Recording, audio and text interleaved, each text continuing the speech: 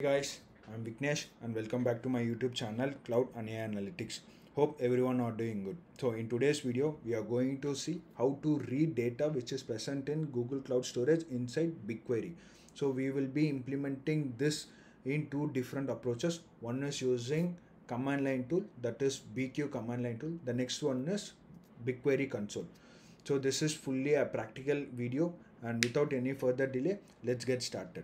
So I'll be going into my cloud console. This is my cloud console and I'll be opening my BigQuery. So as you see, this is my BigQuery console. From this, we will be reading data which is present in cloud storage. For example, I'll open my cloud storage bucket as well, so that it will be easy. So we will be using two different approaches. One is using command line tool. The next one is using console. First, we'll be seeing how to do it using command line tool. That is BQ command. To configure this project, basically you have to get this project ID. To get this project ID, you can go here and you can copy it from here and just type gcloud config set project and project ID. So this will be done. So now go into this. There are some existing data sets like baby names, NYC taxi, and SQL practice. These are the like existing data sets available. For this demo session, I'll show you how to create data set and how to call file, like how to move file from Cloud Shell to GCS bucket, from GCS bucket to BigQuery, and I will show you one more example, like how to copy file which is present in BigQuery, which is present in Cloud Storage directly to BigQuery. So first, we will be going through this command like bq. If you don't know anything, if you face some issue during executing this bq command, like you can always use bq -help. Now we have to make data set. For that, bq-mk -help. If you don't know what is that means, no, you can use bq-help, and here you can find all the parameters related to this account, related to this command. So if you can see, create a data set, table, view, or transfer configuration with this name. So we can use bq make mk for new data set. MK, like we can give table as well directly, we can make table as well. Like you can go through this and you can learn a lot about this, like what is that. For now, I'll be using bq mk baby underscore names. So the moment it got executed, you can just go into BigQuery. There is no baby names is there, but we have created bq underscore names. So I have just refreshed the console, and I'll be opening my BigQueries. Here you can see baby underscore names. If you just click on it, you will see what is the dataset info, like what is the dataset ID, when it got created, what is the default table expression. We have not modified it. We have not added any parameter. So by default, it will take all the default parameters itself. The data location, it is basically in US. So the next thing is, we will be seeing, like we will be using this bucket, US artifact.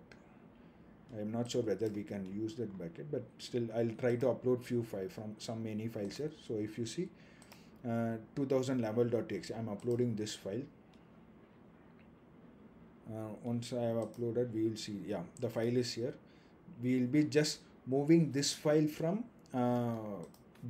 from cloud storage to BigQuery. For doing that, you can see that I have a list of commands I have already made it. For now, we'll be using this. So you can use this command bq load -- source format is CSV. Basically, if I open that file, right, it will be a CSV file, comma separated file only.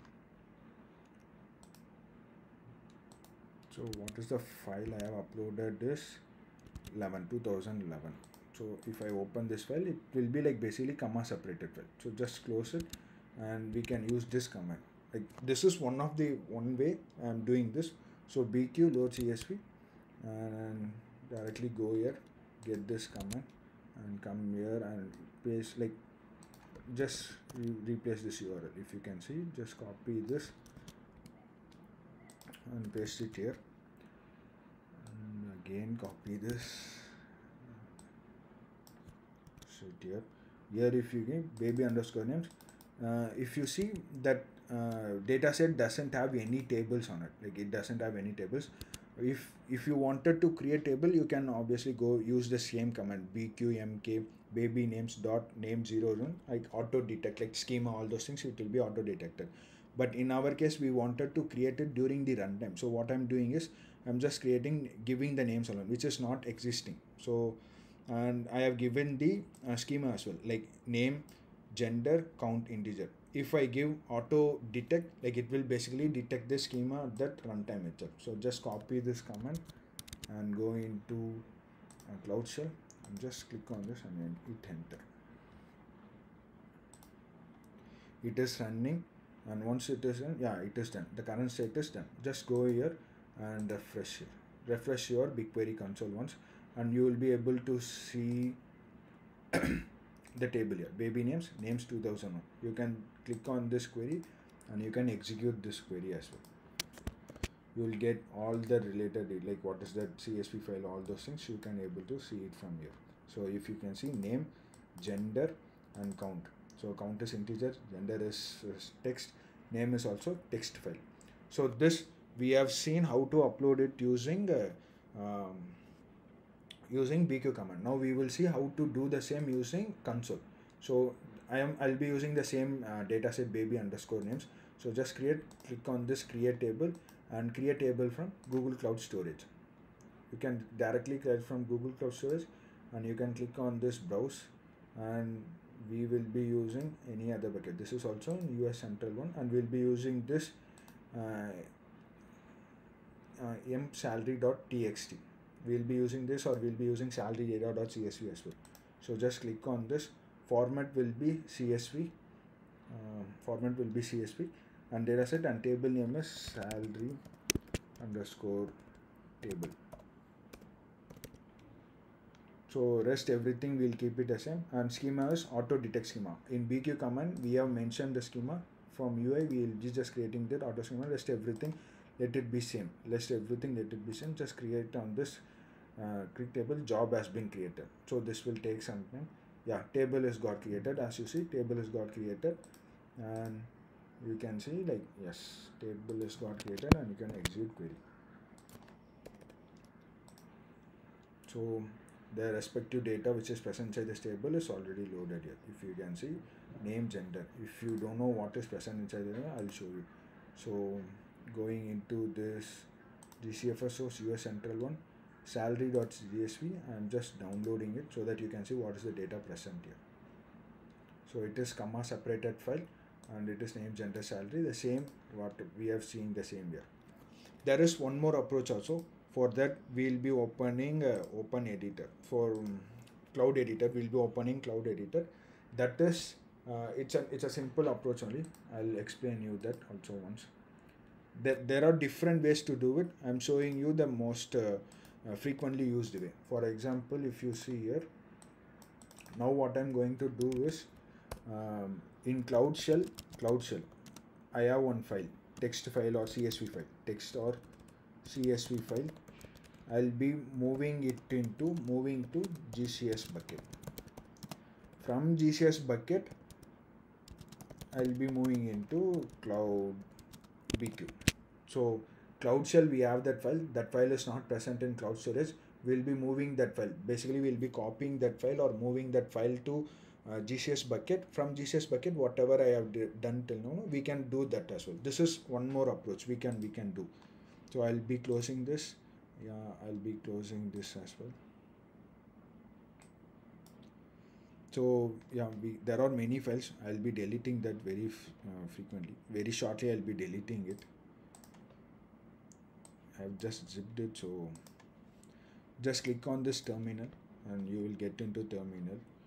So this is the file which I'm going to move here. So just right click on this, copy path. Now you can use gsutil copy and file name and respective bucket name as well. So to get the bucket name, you can go here. Now where is the bucket? Yeah, you can go here. You can just click on this bucket name. Just click on this bucket name and come here. Paste it. Yeah, you will see yob 2020.txt there. Yeah, this is completed. you can copy or you can move. Like when you use move, this file will be there will be a no copy of it which is which will be present in Cloud Shell. I'm just copying it. When I'm moving it, I'll be not able to see the copy of it. When I'm copying it, it will be copying, like I can see the copy of the file present in GCS bucket as well as in Cloud Shell as well. So here I'm just refreshing it and you can see it here. So yob dot now copy this file. You can copy the path. This is the path, gsutil URI, and you can go into my editor and you can use the same thing here. BQ load source and copy this same thing and copy it and paste it, and I'll copy this as well.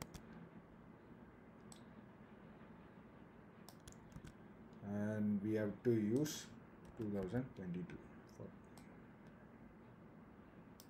2020.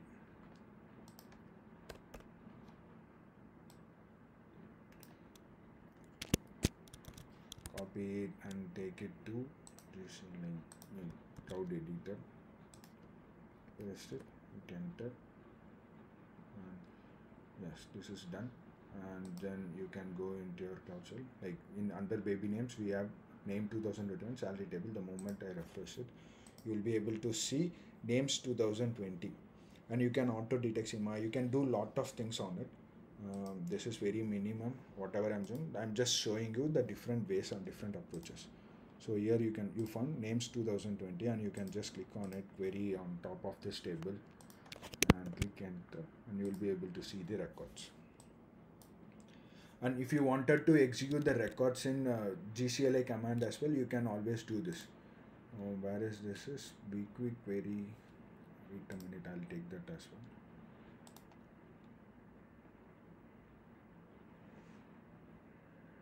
In cloud databases, in cloud BigQuery, we'll take this MD and I'll take this file.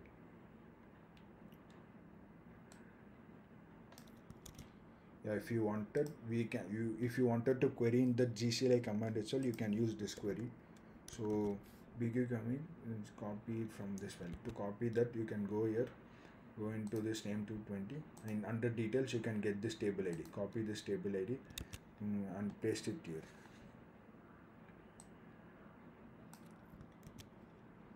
And you can just copy this command, and basically you have to use legacy SQL equal to true, that you have to use it. Use legacy SQL false. This we'll be using it here.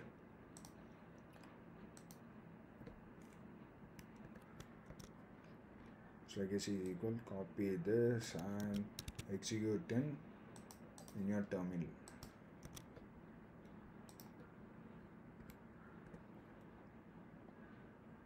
Yeah, now you can see the first top 10 records, and if you wanted to see the other details, like if you just list it, you will be able to see what are the tables present inside this data set. BQLS baby names is our data set, so you can see what are the tables present in. And if you wanted to view any particular file, you can go here and you can execute also. BQ show baby names dot 2020. So you can just click on it and you will get all the details, like what is the schema, what are the total rows, total bytes, expiration, all the additional details on that. So that's it for this today's video.